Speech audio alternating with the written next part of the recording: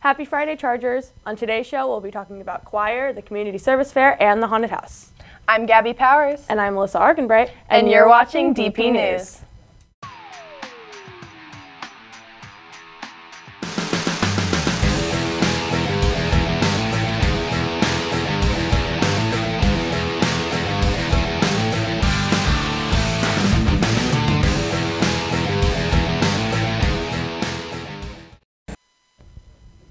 Today is the last day for the Charger Gear blowout sale at lunch outside of the athletics office. There will be items on sale for $5, $10, and $20.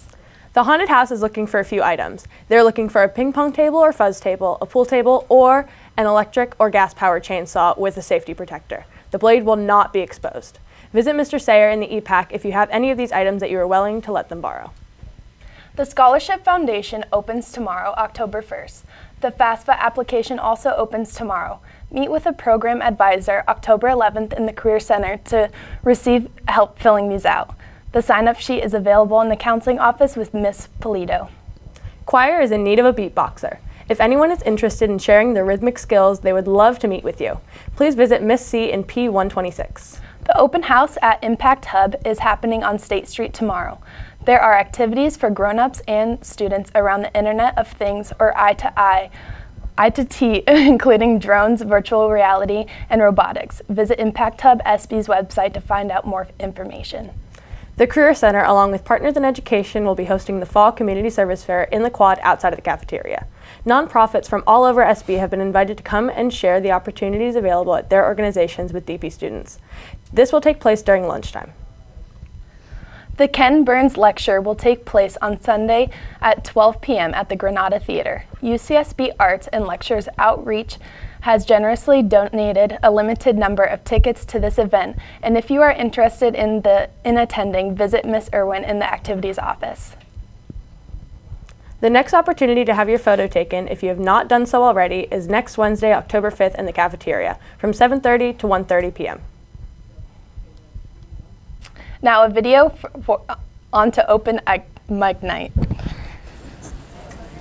Hi, I'm Emma Schott. And I'm Katie Vinyl. And we want you to come to open mic night. Tonight in the EPAC in the classroom. At 7 p.m.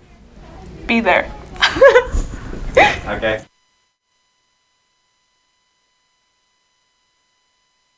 That's it for us Chargers. Now over to Caleb with the sports report.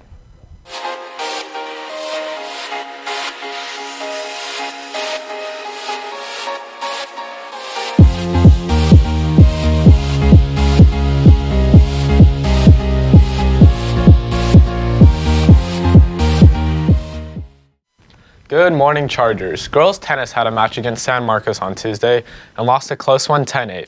A bright spot for the Chargers was the doubles play of Hannah Killenmacher and Rose Himmelbrandt as the duo swept their sets. Girls volleyball had a big win on Tuesday against Buena.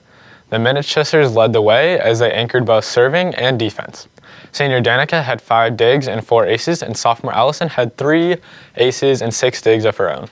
On Thursday, the girls lost 3-1 to San Marcos. Danica led DP with kills of 14. The girls are now 2-3 in league. Girls golf lost on Tuesday to San Marcos, ending the historic run of perfection in league dating back to the 1999 season. The girls bounced right back and took on Rio Mesa Thursday, coming away with a 206-260 win. Bella Vidna and Julia Forrester led the Chargers as they both shot in the 30s. Boys water polo lost their league opener to Santa Barbara 14-10. Freshman Ethan Parrish tied for a team high with 4 goals, and junior Madison Montag added 1 score.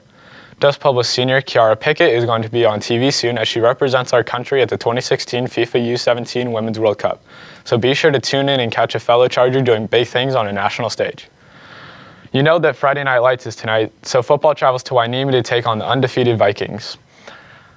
Wish our boys luck as they travel to Hueneme. I'm Caleb, and we are DP. Now over to Sky and Lindsay with your weather and surf report.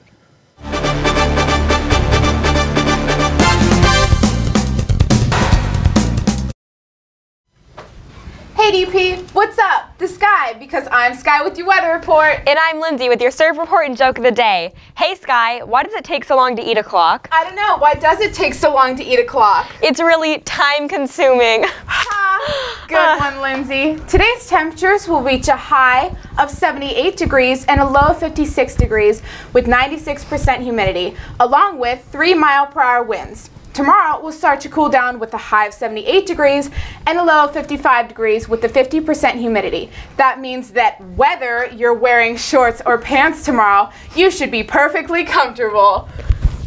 This weekend, the surge will reach its highest in the afternoon both Saturday and Sunday with a 5-foot swell. So go and dive under those waves this weekend and shred the gnar, my friends. That's all we have for you today, DP. Have an excellent day.